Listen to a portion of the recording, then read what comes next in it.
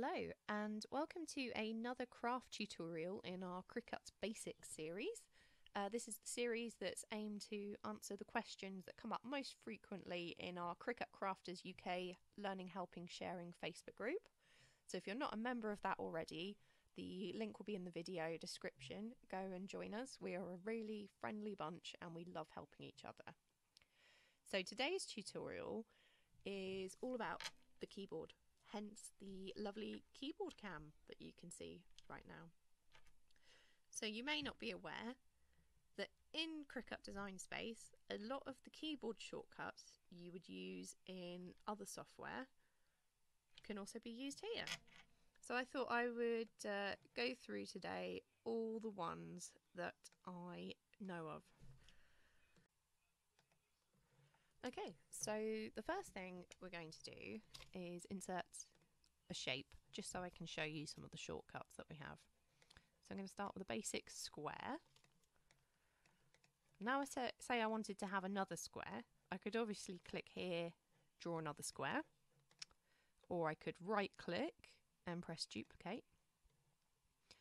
But instead, I can use copy and paste, like you would in any other Microsoft program. So I can press Control C and then Control V and it will paste another copy. And if I keep pressing Control V, it will keep pasting more squares in. Similarly, I can cut, which means to like completely take it out. I can press Control X and that will get rid of it. I can press Control V and it will bring it back. And if I keep pressing Control V, I'll get more copies of that. So if you want to move your squares around the canvas, the workspace, you can click and drag it around. But if you want to move more precisely, we can use the arrow keys. Say we only wanted to move left and right, or we only wanted to move up and down. We can nudge it around. If we hold down the Shift key while we're nudging, it nudges it around a bit quicker, so we get bigger leaps.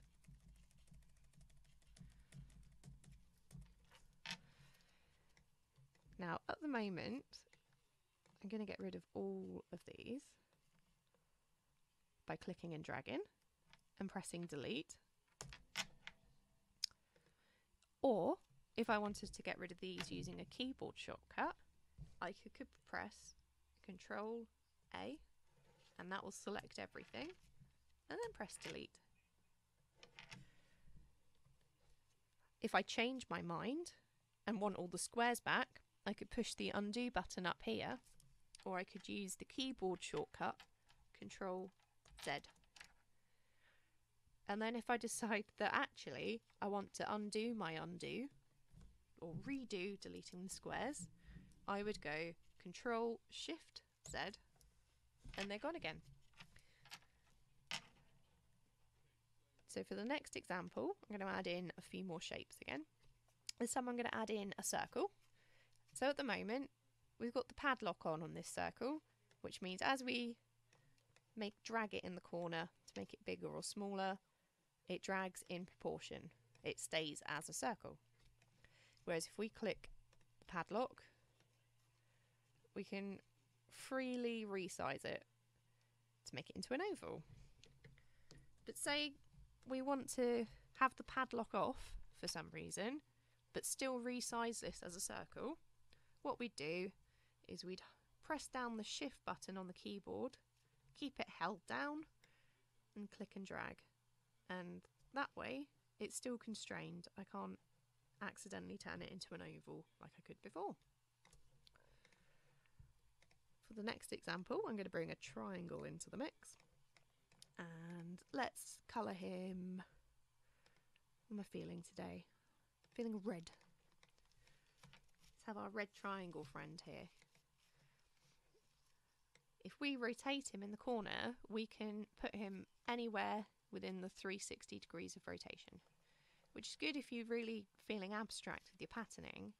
But if you want a more constrained rotating, you can hold down the Shift button while you click and drag, and that will move you in smaller segments. I think it's 45-degree segments it's moving in each time.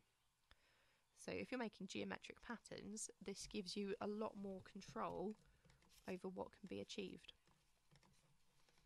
Now I want another shape for the next example, so I use my Control C, Control V, and you see how quick that was. When you memorize all these, you'll be whizzing things around in no time. So if we've got our three shapes on top of each other,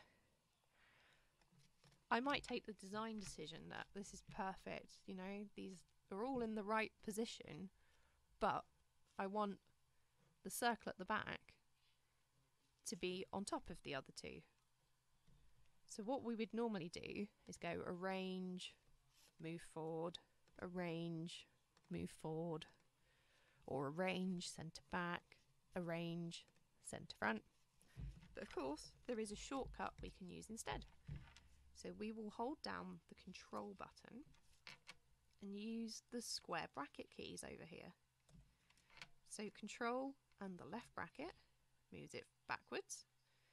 Control and the other square bracket moves it forwards. So go forward, back, forward, back. Other shortcuts that are very common elsewhere in Windows work here too. So Control S will allow us to save our project, and Control Shift S will allow us to save as. The last two, I'm not sure how useful these are, but most of us know that we can use the middle mouse wheel on any web page, for example, to scroll up and down, and of course this works within Design Space. But if we hold down the Shift button while we're scrolling, we'll go left and right, which is just a little bit quicker than clicking and dragging. And if we press space, we'll zoom down the page. I'm not quite sure if that's useful for anything, but you can do it, so why not? So these are all the keyboard shortcuts that I can think of. If I have missed any, I would love to hear them so that I can update this video. Come join us again in the Cricut Crafters UK Learning, Helping, Sharing group. We'd love to see you there. And for more Cricut related posts and other craft goodness, come and subscribe to the newsletter on my website, and that's at mamamakesdo.com. Until the next tutorial, goodbye!